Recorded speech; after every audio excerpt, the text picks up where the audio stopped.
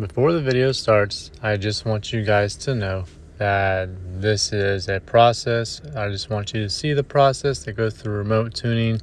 The rough cold starts, like the car not starting, it's part of the process. This is not the final tune, so I don't want it to look like admin tuning is a bad tune or anything. The tune's still going through the works, and this is still the 93. And we ran into some issues along the way, not even tuning wise, just with Soho's part as well. So I just don't want you guys to have like a bad taste in your mouth, like, oh, admin tuning can't even get your car to run right. Like, no, like, it's a remote tuning, so it's gonna take a while to adjust it, especially when he's not actually here to see the car. But without further ado, enjoy the video. All that's left is just wait for the remote tune so we can start it tomorrow. Make sure there's no leaks, have a base map on it. We'll be taking her for her first drive tomorrow, hopefully. We'll just have to set up the dyno tune, but we'll be able to drive it. So, super excited. Can't wait to see how it goes. Can't wait to hear. It's been like 4 months basically. Everything's finally on. Just need to get a different guard, something that has a filter on it. Got new tires for the rear. New tires for the rear. Those on 285s. So hopefully everything goes well.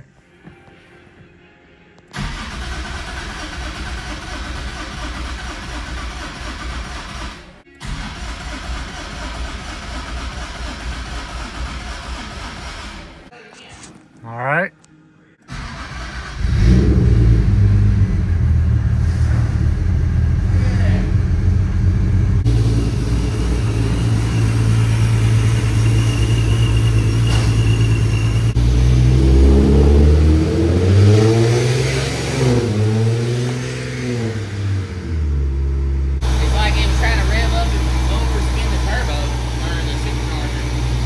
That was scary as fuck. The car started revving up by itself.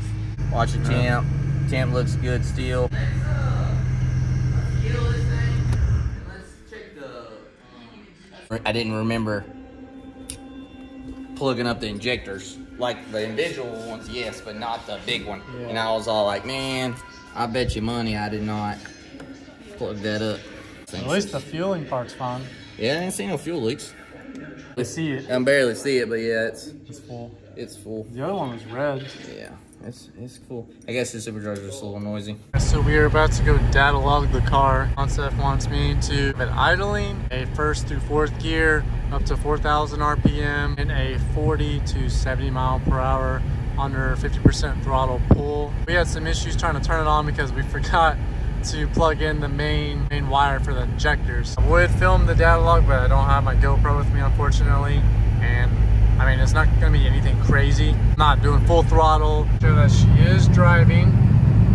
So I just did a first little data log. The only thing is I just need to get the temp up because it needs to be at operating temperature. Everything feels good so far with the remote tuning process. I just gotta get that temp up. The issue is it's like 58 degrees out. So I have to like let this thing like sit and idle or something.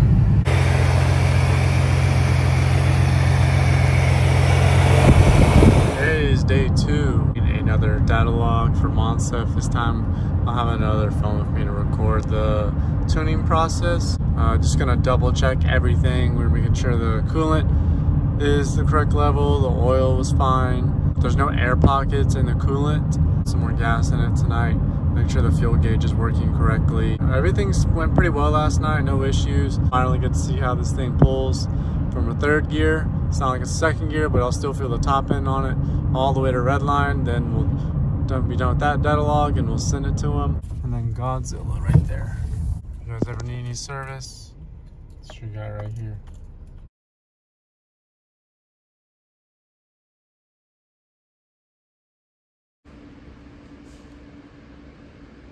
Turn the ignition off.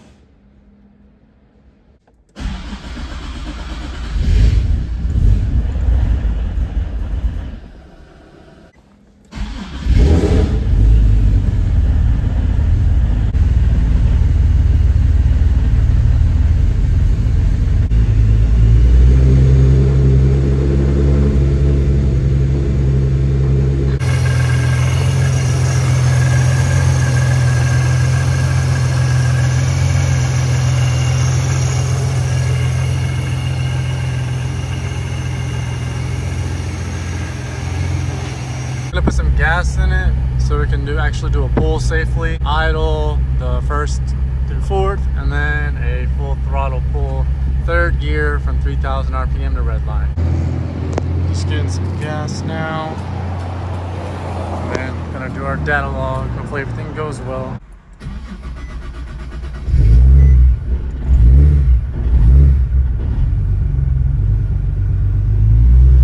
Still got a little rough start, but it's part of the tuning process. The check engine light right now is because of like fuel level, fuel temperature sensor. There's two of them not plugged in, so that's why the check engine light's on right now. And hopefully we get a nice clean pull, nothing bad happens, I hope. The longer the car runs, the better it's been idling. So we have a small issue. The blow-off valve is like cutting on and off.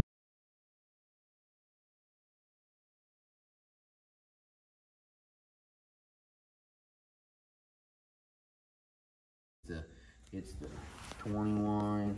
It's gonna be a 20 with the 70. All right, day 3. So we got the belt. Thankfully, O'Reilly's had the belt. Just had to wait till today to get it. We're on the way with the belt. We also kind of rerouted some things just to make the engine bay a little bit more clean. Hopefully this time the belt doesn't slip. Well, not slip, just doesn't tear. Still mad that Soho doesn't send proper instructions, but I did find a video that one of my followers sent me on how to set up a cog setup on the Stillen supercharger kit. So I'm sure it applies to this as well. For any of you guys that are doing the same thing as me, you won't have these issues that I'm running into. So I will see you guys at the shop whenever we get the belt on and turn on the car again. Right, be like, hey, this is hell. Let me know when you want me to move it again. I got quite a bit of slop in it apparently. So try that. Yeah, it's sliding. I'm having to push it harder, but yeah. Well, you're supposed to. You're supposed to be able to slide it, but it's not too fucking loose.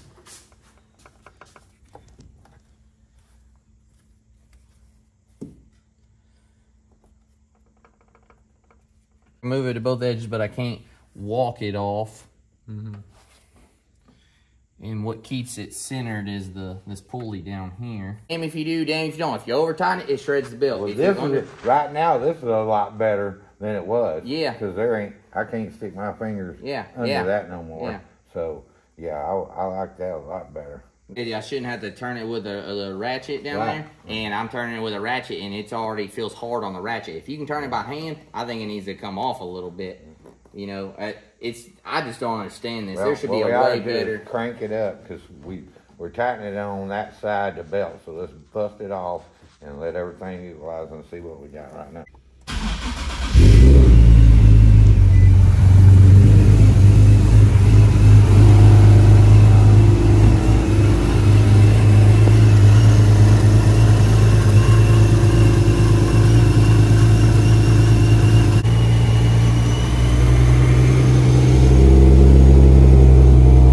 Got the belt on, as you guys saw. We're checking it, adjusting it. I'm gonna do some normal driving. Gonna check the belt. I'm not gonna go all the way to red line because I don't know what Monsef wants me to do because it's the weekend. I'm gonna drive it more aggressive just to put some boost on the belt, and then I'm gonna check it again and see if it's moving around. Then we'll take it back, check it again. As long as it's been fine, then it should be good. So driving it normal.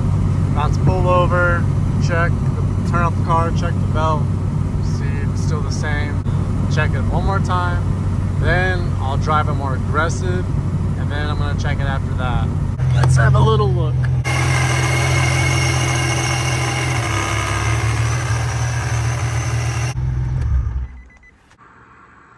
You can still move it around. Up here, I just can't really. Yeah, it's still sliding good. I can't really push it up here because it's too fucking hot. But over here, it's still sliding. Alright, so everything seems fine right now. So I'm gonna drive it. Well, she ran a little rich, I guess. Okay.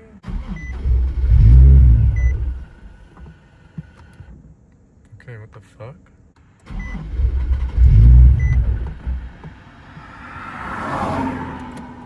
Okay, hold on. Try this again. What the fuck, bro?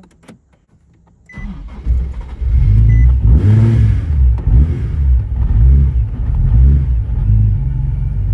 literally had to give it gas to start.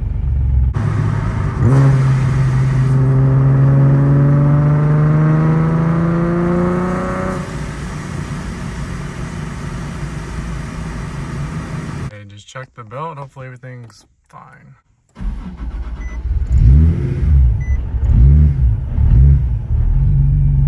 Turned on right away that time.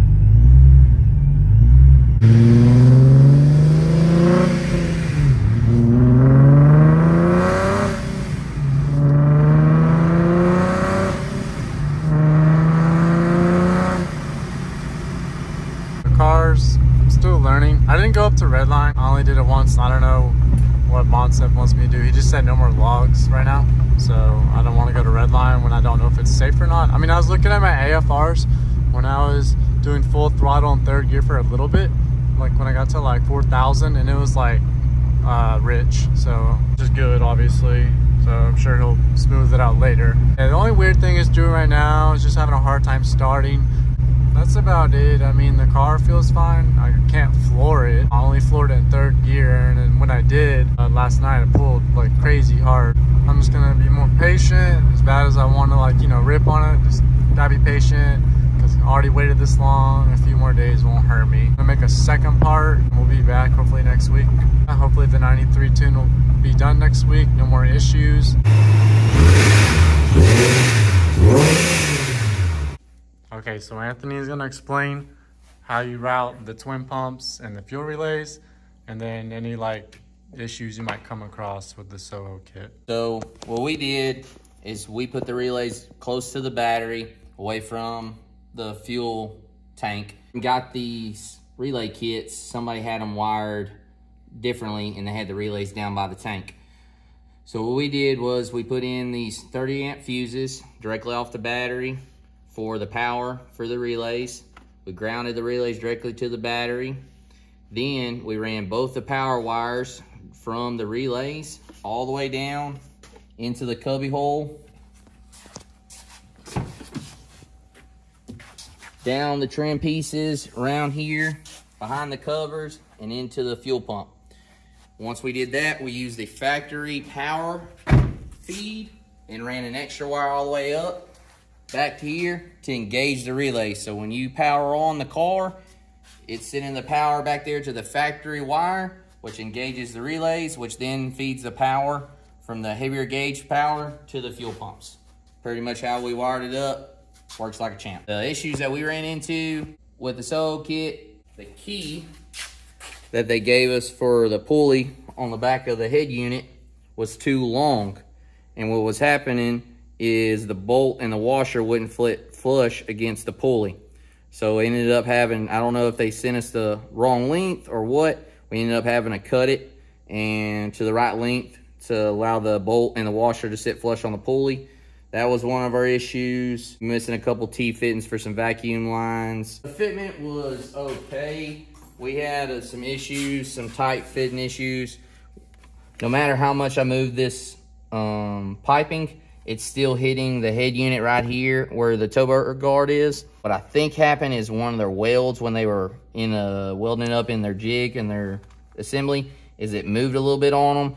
So, because I'm hitting the frame right here, this pipe will not move anymore. So the fitment's not the best on this one. You just have to kind of play around with it. But we ended up getting it all. Everything seems to be fine. Just some more things to work out. Oil temp's been great. Taking the car about 10 miles to my dad's house. I'm gonna wash it, put it in the garage, leave it there till next week when I get another flash. Come back over here, flash it, go from there. So we'll have another video. I feel like this is a good ending part. I guess this will be part one of a two-part series of remote tuning with Admintuning and the Soho kit. And I really hope you guys enjoyed it. Sorry it took forever. You guys are kind of experiencing the process with me. Just running real rich, which is fine. Like, I'd rather run rich than lean.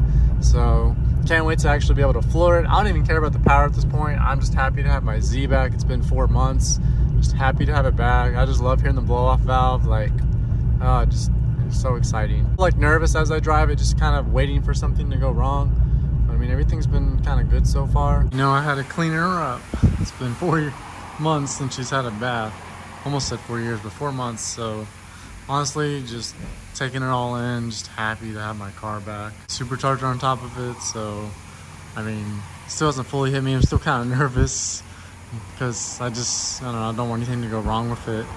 But I don't really care about much power, honestly. I'm just trying to just have good, reliable power and just enjoy the car at this point. The scene is in Mexico, how crazy it's gotten, how they're taking people's cars, even if they just suspect you of racing.